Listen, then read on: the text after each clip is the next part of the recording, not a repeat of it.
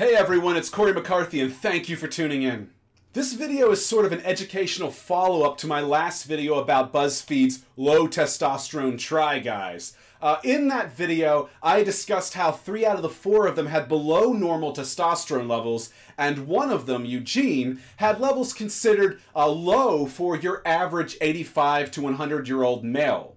I've linked to that video below in the description for your convenience. The data from that video got me to thinking about testosterone levels as we age. Will there be a problem, and if so, what will the problem or problems be, and most importantly, what can we do about it or them? If we take a look at the documented average testosterone levels by age group, we'll notice that total testosterone levels remain within normal healthy range, even when we're as old as 85 to 100.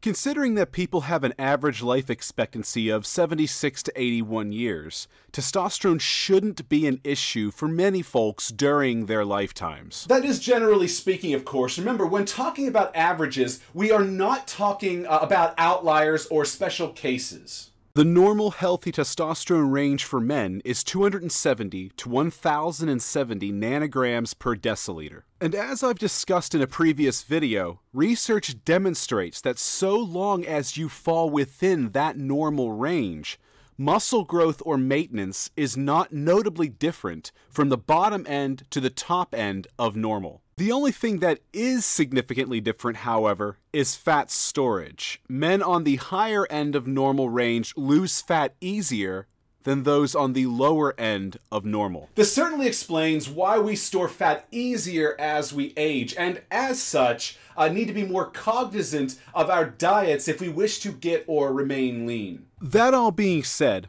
looking back at that chart of average levels by age range, we can see that the free testosterone dramatically decreases as we age, taking its first nosedive, on average, between 35 and 44 years of age.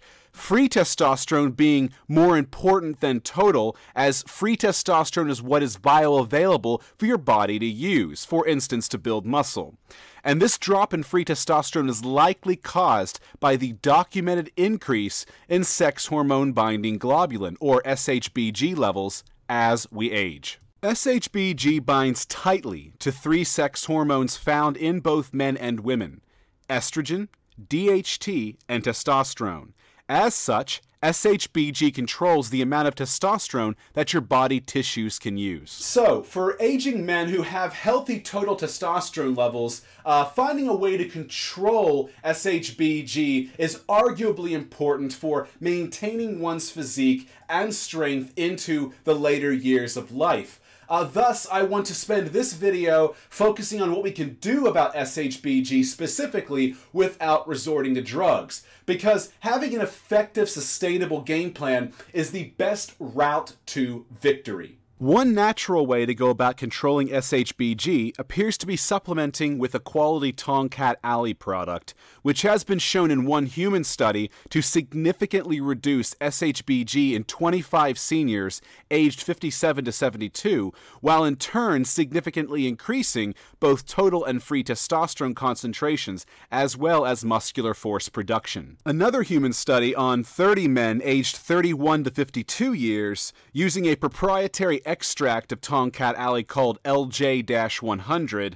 found that after 3 weeks of use, SHBG had decreased in the test subjects by 66%. That would be a deep enough decrease to reduce SHBG levels in an average male aged 85 to 100 to a level below that associated with an average male aged 25 to 34. And for those interested, I've linked to a bulk LJ-100 powder in the description below. Buying bulk is generally the way to go to save money. Granted, raw powders can taste like shit, so you either want to chase it down with something, hold your nose, or just cap it.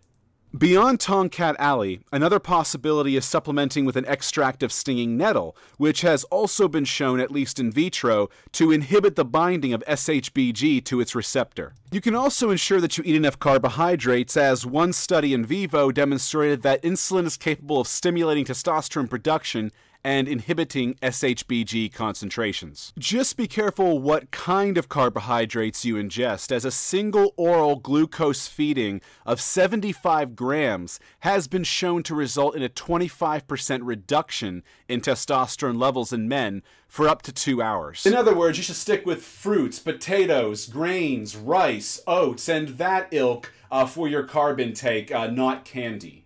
You should also be aware that many prescription drugs can raise SHBG by one manner or another, such as antipsychotics, antidepressants, anticonvulsants, antacids, antihistamines, sedatives, morphine, diabetes medications, and apparently even coffee. But the research into coffee's effect on SHBG comes from a relatively small sample size of only 42 and only showed a gender-specific minor impact on SHBG in women.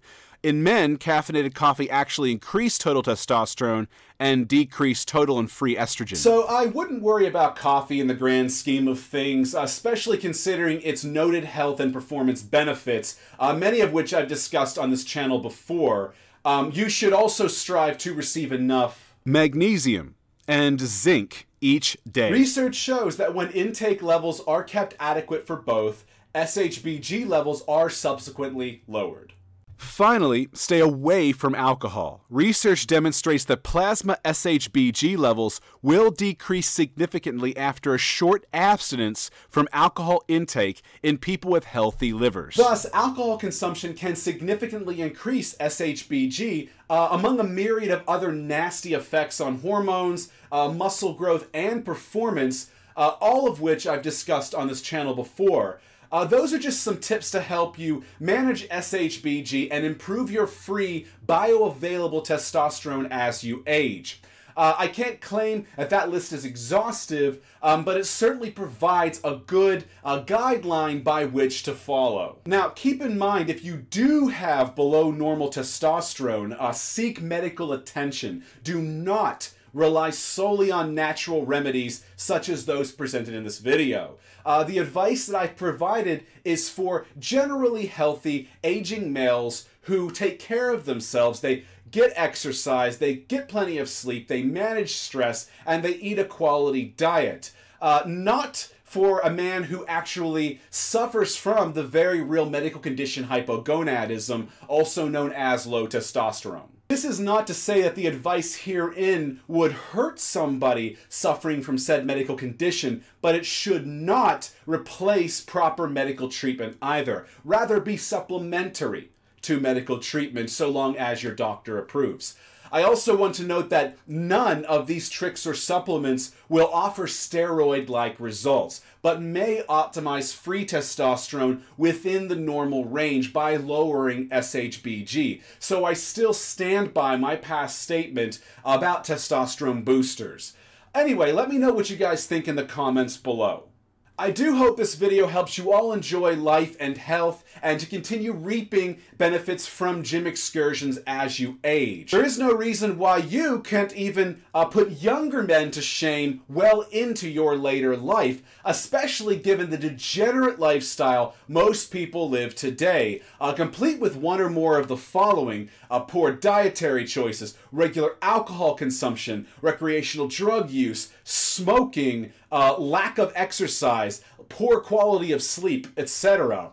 If you found this video useful, please like and share it to help others find it. And don't forget to check out my new ebook, Beast Mode by Science, which provides workout plans and nutrition advice to help you optimize your hormones and transform your body, all supported by over 100 human studies. Not to brag, but I've not encountered another guide as comprehensive as the one that I've put together. I've linked it below for your convenience. Please don't forget to subscribe to my channel and to hit that bell button to keep on top of my regular updates. With that, I want to thank you all for watching, and I'll see you all in the next video.